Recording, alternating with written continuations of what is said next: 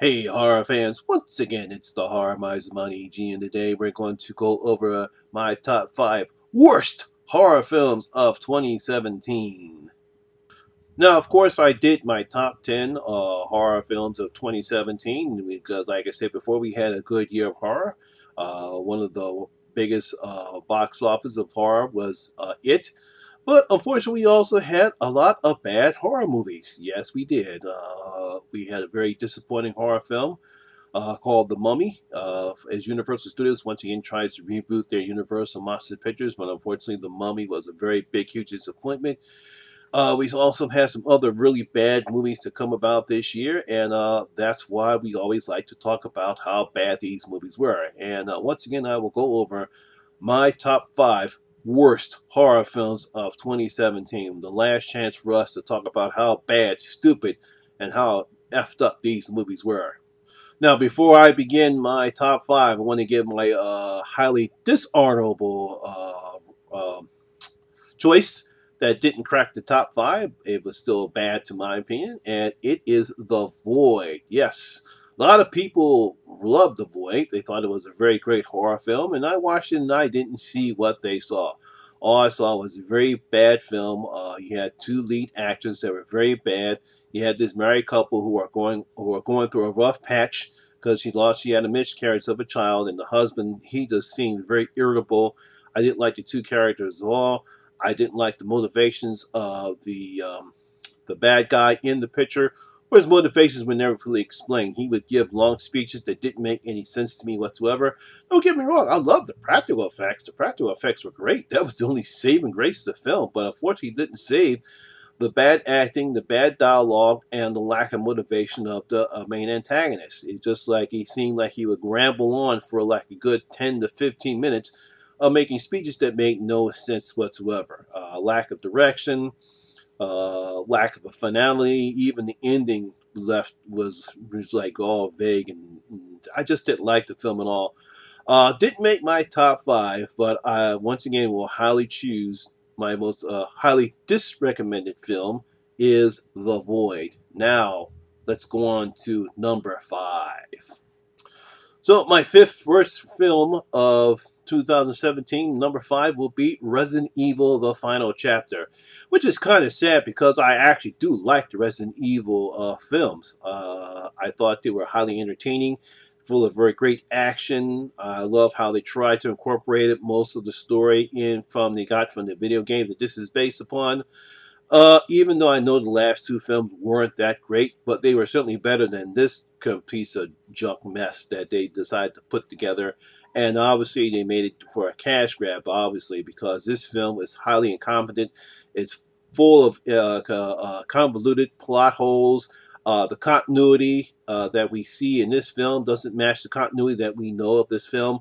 But the worst thing of all is the action sequences. It's obviously whoever put this together didn't know what the hell they were doing, because when they edit the shit out of this film, it cuts so much you can't even stay on one piece of action for at least a second. It's chock full of edit that makes you seasick. And I've been on 9 cruises. I never gotten seasick at all. And this film made me seasick. I mean, it was edited poorly.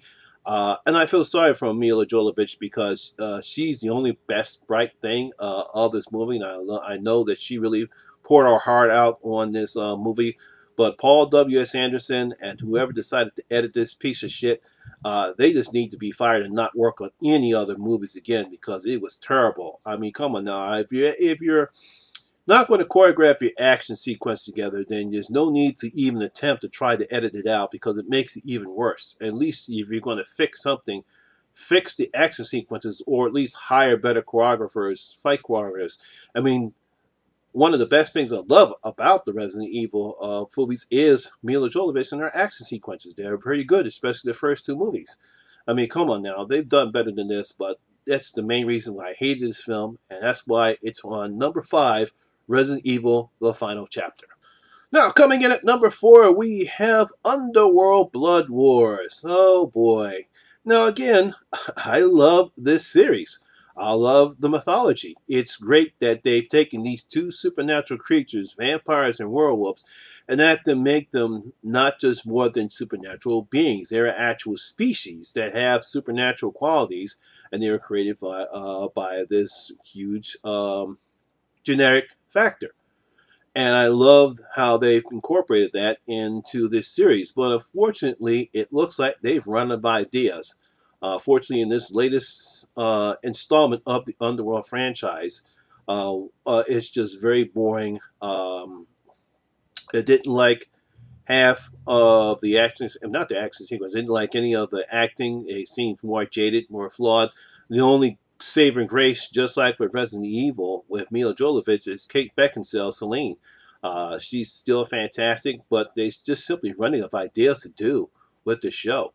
I mean, there's nothing more they can do. If I were the studios, I would just make this into a TV show, because this such stories and mythology that you can put on a TV show, and it's simply time to stop making movies out of them. I mean, come on now, enough's enough. Either you're going to put a finality to it, or and stop making these pictures, or just call the end. Because sometimes I know movie studios they're trying to line the bottom line. They're trying to milk as quick as they can. But come on now, let's stop with making bad movies. This is a great franchise, and I loved the first three movies. I really didn't like Awakening that much, and I really hated this picture. It's an insult to the Celine character. Uh, Definitely miss Victor because he was the best villain out of all one. I actually love Marcus too, but this Marius character, he was just poorly developed. I really didn't like his motivations. And like I said, the only saving grace is Kate Beckinsale. But it's time to put it into of the Underworld movies. Let's make it a TV show, because you can do a lot more with this mythology on a TV show as opposed to the movies, because they're simply just running out of ideas. Oh, don't get me wrong, it's filmed great. The cinematography is excellent. I love the Snow Palace.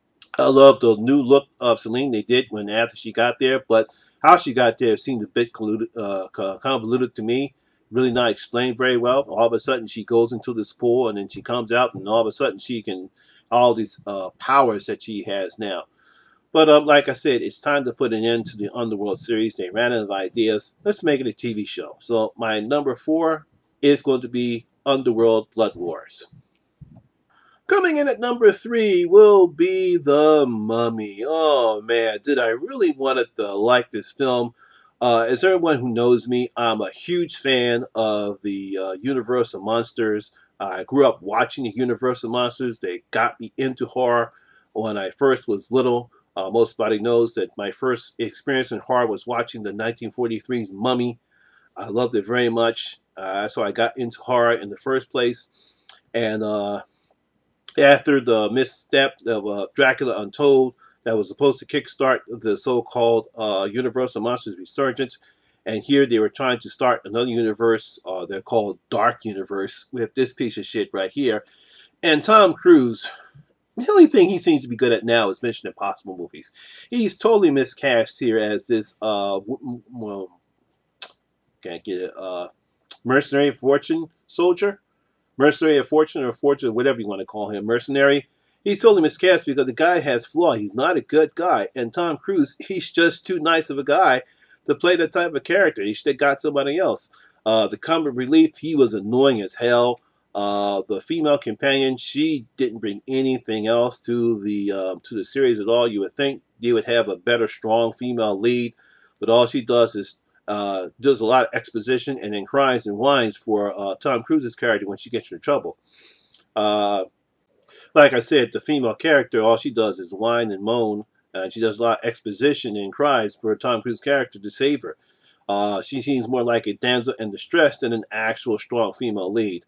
Like I said, it was PG-13. We didn't see any, whatchamacallit, really any blood, you know. And there was, I mean, and I knew they had an idea because there were some creepy moments in the film. And that's what I'm hoping they would go for. I mean, come on now. I'm pretty sure Brandon Fraser, who played the Mummy in the 1999 version, is laughing his ass off right now. He's saying, ha ha, ha ha, y'all fucked this up. And he really did. And unfortunately, the movie didn't do very well. It probably killed the Dark Universe. Probably because, again, if you're going to create a universe, you should try to create a story first before you do your world building. You can always dump a little Easter eggs onto the whatchamacallit as they tried to do in this movie. But they were so concerned, they were so worried about building universe that they forgot to build a story, an excellent story. So unfortunately, that's why the movie failed. So number 3 is The Mummy. Coming in at number 2 will be the movie The Rings. Oh boy, here we go again. After the failed attempt of Rings 2. Now, I did like Rings 2. I actually thought I'm probably one of the few people that actually like Rings 2. No, it wasn't as good as the first Rings. It did have some good qualities in it, and I really did enjoy Rings 2. But I didn't think it merited this particular movie, and I'm pretty sure they thought they waited long enough. Hey, let's go back and rebuild the Rings franchises. The Rings franchise, let's get another movie, and this time we'll call it Rings. Don't get me wrong, I actually like the idea that they tried with this movie. A professor gets a hold of the cursed tape, and he gets all his students to watch it, but he wants to see what effect it will have on his students, and to keep them safe, they're supposed to allow somebody else to watch it and call them their tether, so that way they will not die within 7 days. It was just executed wrong. I feel sorry for the lead actress because she really tries, and I believe the guy from the Big Bang Theory, I forget his name. Someone knows me his name. Just put his name in the comments because I don't watch the show, so I don't remember his name. I thought he was okay in the film as the professor, but unfortunately it was just executed wrong. The opening scene reminded me too much like the first Final Destination. I hated the ending. It was very convoluted. Samara doesn't look as frightening and creepy as she did. I mean, she still looks creepy because that's how they designed her, but it just wasn't as frightening as it was in the first one. It's just very convoluted. Didn't go anywhere. Like I said, it was too boring, too dull, and I hated the ending. That's why Rings is my number 2 worst movie of 2017. Well, I guess you guys should know by now what my number 1 stinkeroo picture of 2017 is. Yes, it is The Bye Bye Man. God, this movie sucked real bad. Oh man! And what makes it so bad is that it's actually a pretty good idea, but it just executed. I mean, they just totally fucked this up. The leads are terrible. We don't care anything about them. The leads are terrible. The execution was awful. And again, it's rated PG-13 again. Why do they think that the audience is stupid? How the hell are you going to take a guy with a shotgun and shoot somebody with it, and there not be any blood? He shoots this person point blank with a shotgun, and instead of seeing the body splatter with blood everywhere, we get some green shit. And like, the guy shoots the person point blank with a shotgun. The body should be riddled with pellets, and should be blood everywhere. Brain splat. I mean, brain brain matter should be everywhere. Guts should be spilled up, but all we get is her body slumped to the floor and some green shit hit to the wall because it's rated PG-13. Because the studios think that teenagers are going to want to go see this. Nobody went to see that crap. I mean, come on. Even teenagers have better sense. We're not stupid, guys. Enough of this PG-13 bullshit. That's what I hate about this movie. I hated the acting. I hated the CGI dog. I mean, the whole concept doesn't make any sense. You know, basically the plot is that if you say the Bye Bye Man's name, he'll come and torment you and eventually kill you. So you have anybody else, or not anybody else who knows about the Bye Bye Man is supposed to, you want to kill them. That's what you have the whatchamacallit saying, don't say it, don't think it, don't say it, don't think it. And it's just a horrible movie. It's just terrible, horrible, bad. Oh, God. And I went to see this crap, too. That's what made it so bad. I was hoping, well, maybe something will be good about this picture. But no, like I said, the leads are terrible. We don't care about anybody in this film. And some of the scenes don't even make any sense. The guy goes to the library talking about he got any books about the Bye Bye Man. And, oh, God, what is wrong with people like that? Oh, well, I think I ranted on this movie enough. And it was movie enough.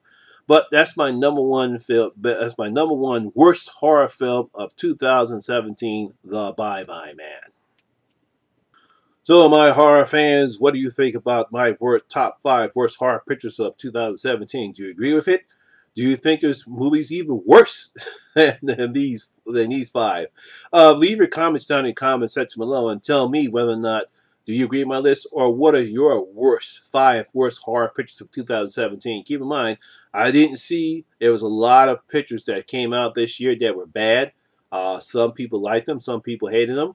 Hey, look, I'm pretty sure that my list might be similar to yours. It might not be, but tell me what yours are and leave them comments on the comment section. Well, like I said before, it was a good year for horror. We had some great horror movies to come out this year, and of course, unfortunately, we had some bad ones this year. But that's how it is. Whether it's a horror movie or an action picture or anything else, you're always going to have good, and you're always going to have bad. And that's why I love doing these lists, because you get a lot of fun doing them. I know I do. I'm pretty sure anyone else gets a lot of fun doing these type of videos as well. And I can't wait for next year, as we're going to do this all over again. Well, that's my video for today. I hope you guys enjoyed it, and if you did, please give it a thumbs up. And if this is your first time here, please hit that subscribe button and ring that notification bell. That way you can become part of the horror experience with me, the Horror Miser Money G. And as always, all my social media links will be down at the description box below as well. Once again, my name is Lamont Smith, better known as the Horror Miser Money G. And always remember, horror rules.